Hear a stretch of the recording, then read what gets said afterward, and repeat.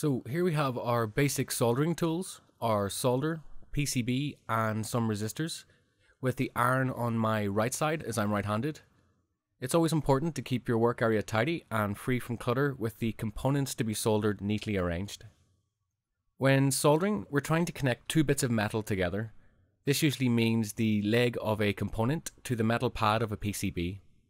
For this to happen successfully, we need the correct amount of heat on both bits of metal and that the surface is clean.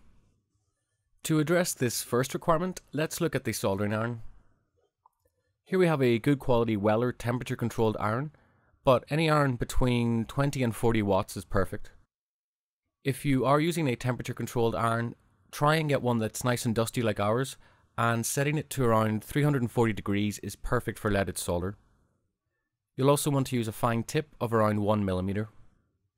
Using leaded solder is much preferable to lead free, as leaded has a lower melting temperature, which reduces the chances of damaging the pads and the components. But as long as you wash your hands after soldering and can resist the urge to heat the solder, it's perfectly safe to use. When using solder, you will notice that smoke is given off. This is not actually the solder itself, but rather a thin core of flux within it. This flux reacts with any dirt or grease on the surface and smokes away, leaving a clean surface for the solder to adhere to. Furthermore, if you suspect that the surface you're going to solder is not completely clean, you can clean it first with isopropyl alcohol, also known as IPA. You will want to make sure there's an adequate ventilation when soldering, or you may wish to use a small portable smoke extractor. To keep the tip of your iron clean, we can use a wet sponge. So we will add some water to our sponge before we get started. When soldering, always use helping hands to hold the PCB. This will keep things steady and make the process easier. So we're going to be soldering some resistors, so we remove them from their paper and fold them into little N shapes, ready to be placed on the PCB.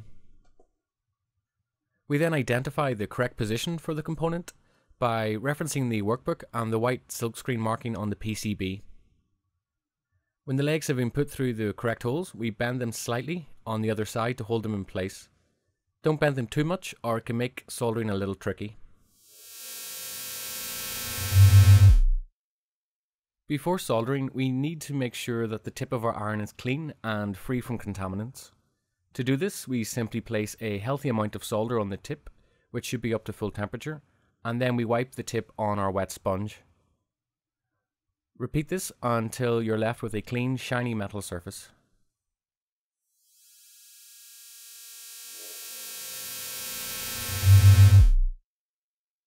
So in soldering, it's important to make sure that we are transferring enough heat to both the metal pad and the leg of the component.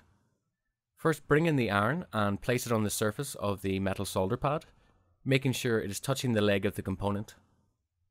Bring the iron in at a steep angle relative to the board. Now that the iron is in place, do not move it until the job is finished.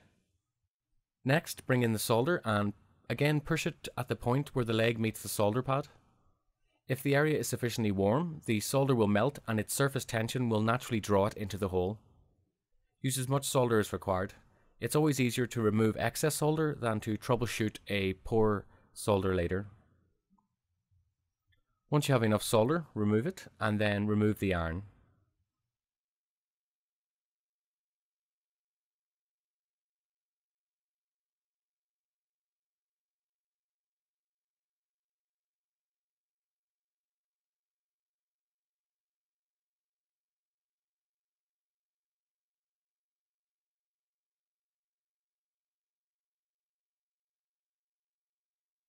Once all your parts are soldered, you can then snip the legs of the components. And there we go, there's all our components now nicely soldered with their shiny, conical, volcano-shaped solder joints. And so as long as you remember to always follow the same procedure, applying consistent heat from the iron, you're not tempted to move it at any stage, use good quality solder, and you keep the tip of your iron clean, you should never have any problems.